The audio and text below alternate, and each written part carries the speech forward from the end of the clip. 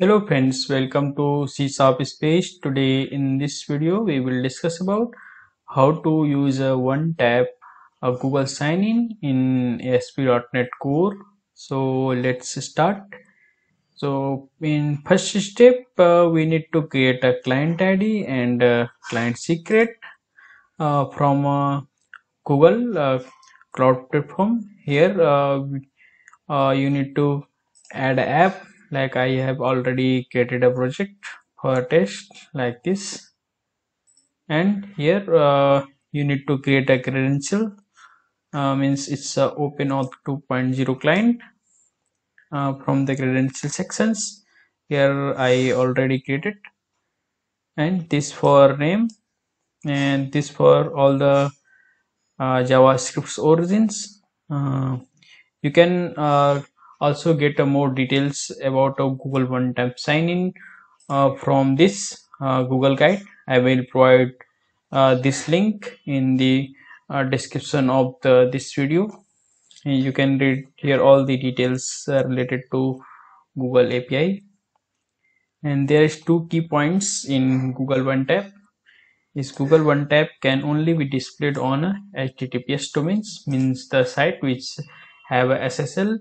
And if you are testing Google One Tap sign in on your localhost, as like I'm using this for localhost, then you need to add both, means the localhost and the localhost with port number in the authorized JavaScript origins, as like this.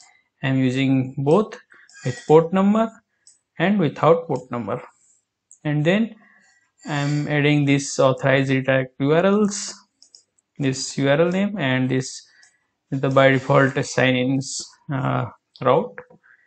Here is the blank ASP.NET Core project with MVC pattern. This all the contents by default pages that is created while we create a ASP.NET Core project. So now we open our Visual Studio. Here this is the blank ASP.NET Core MVC project.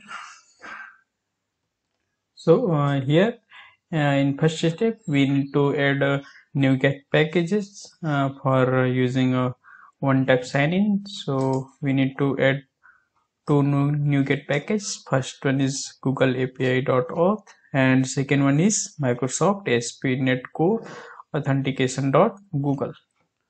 So here I need to add a NuGet package for this. Just click on manage NuGet packages, then click on browse. Then we search this Google API.auth, select and then install this. Install your latest stable version.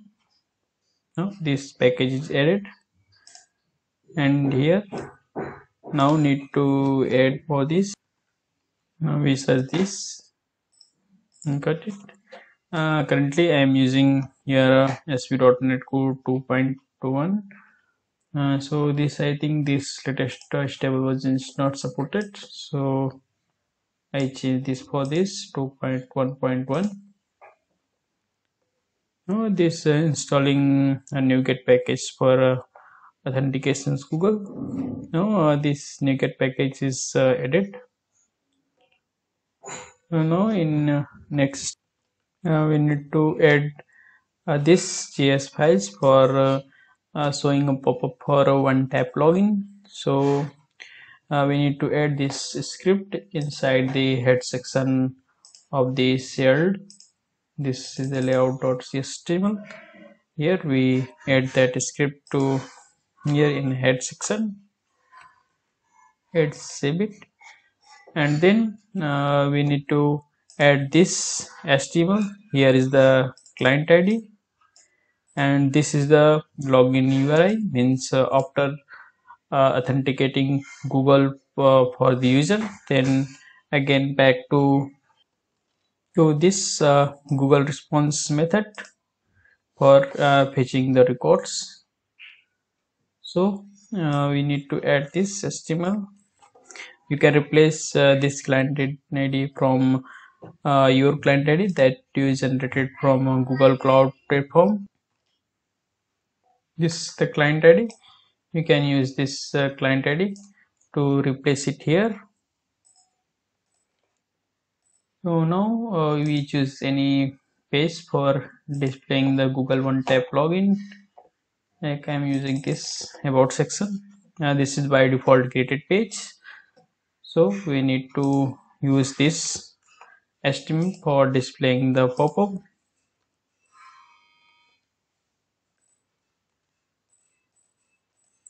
And then in next step we need to create a method for retrieving data from Google.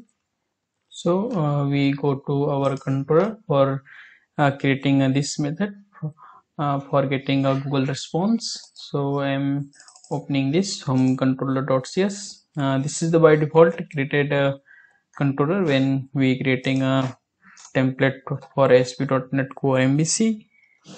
So here I am creating a method for this. It's a public async. We use the sync method here, async and task. And then here I choosing this as an action result.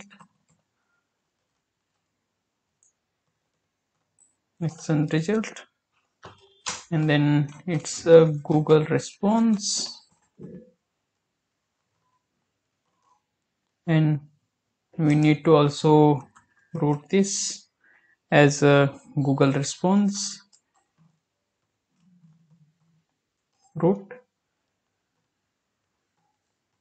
and then writing this Google response because we redirect the page after Google sign in. So I copy this from here.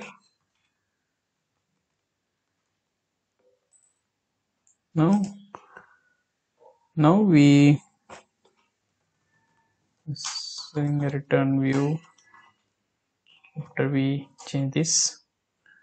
So firstly we create a Crf token for Google.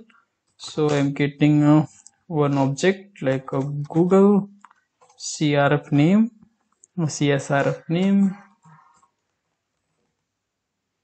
is equal to G underscore CSRF underscore token.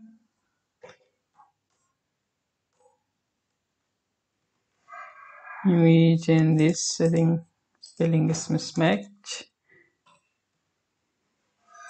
and then it's where cookie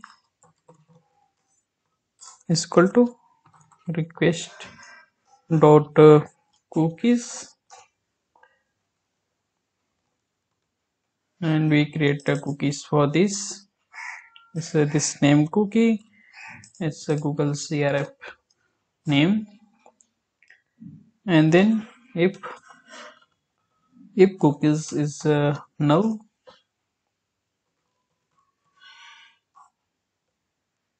then it's return status code int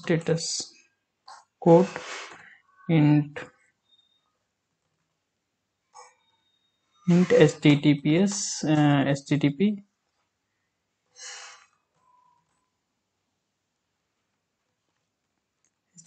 status code. We need to add namespace for this, so I'm pressing here a control dot. It's using system.net and dot bad request.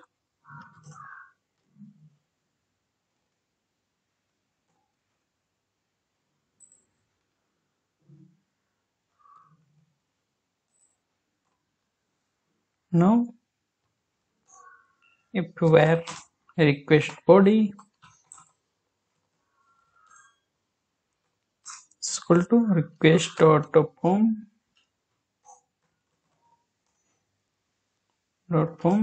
then we writing this Google CRF name, we getting a data from Google response, if, and we check it, if a request body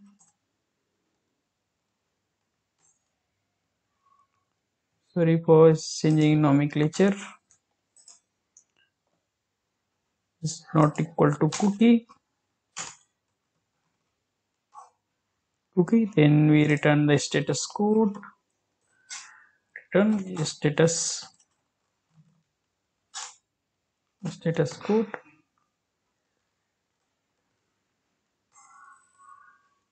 We change this type hosted as an integer, http status code dot pad request, and then we creating a id token. It's where id token is equal to request dot home.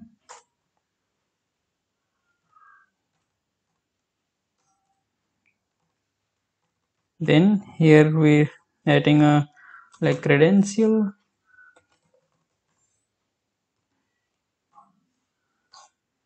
and then we get a Google JSON web signature,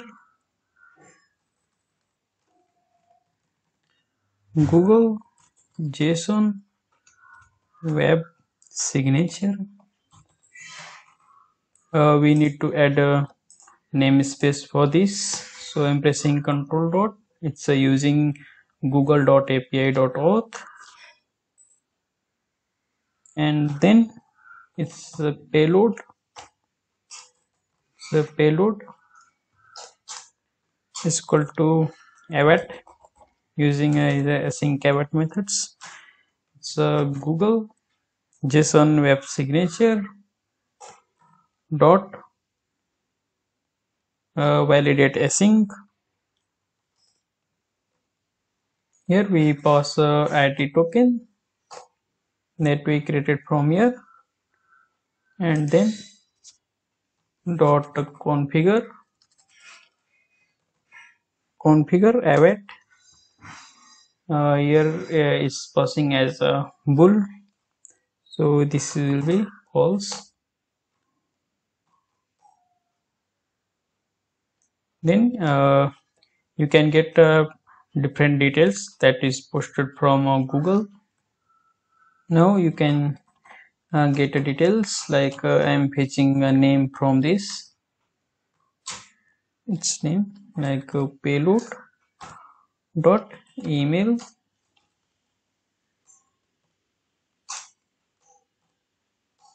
its name, and then temp data like I am fetching their email,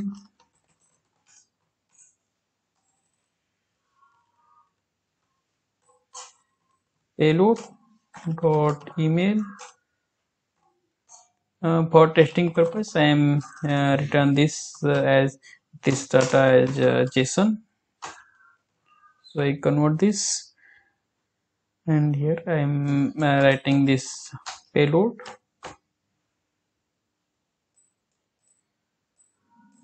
Can take comment this. Now the code part is completed. So for testing I am pressing control F5 for run without debugging. So I'm going to this about section. This will pop up for login. This will display different Gmail logins that you currently sign in. So I'm choosing like this my email. Then it will redirect it to a method that you provided a URL from here. It's a Google response. Then this will find all the details that response from Google. It's provided like an email, email verified or not, name, last names, given name, family name, pictures. This is the picture section.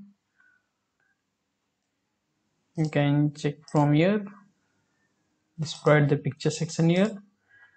and all the related means this is the uh, by default values that posted from Google. If you want any special fields, then you can request from Google Cloud Platform for getting that values.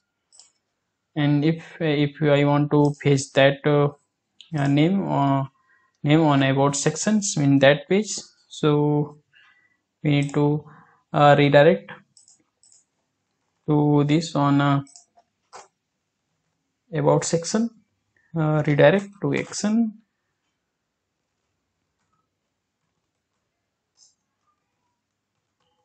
It's about,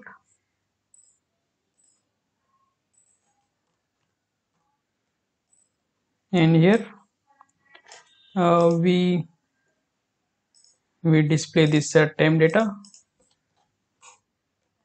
like here it's h1 tag, like I'm using s2 tag, it's a name,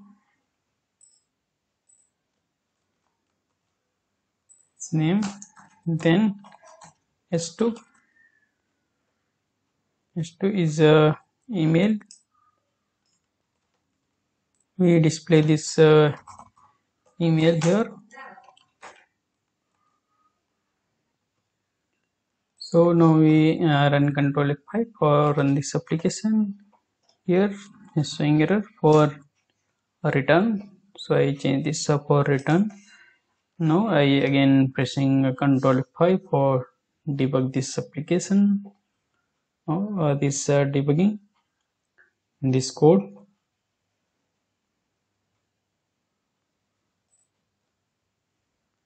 Now this will be run. Then we click on this about section.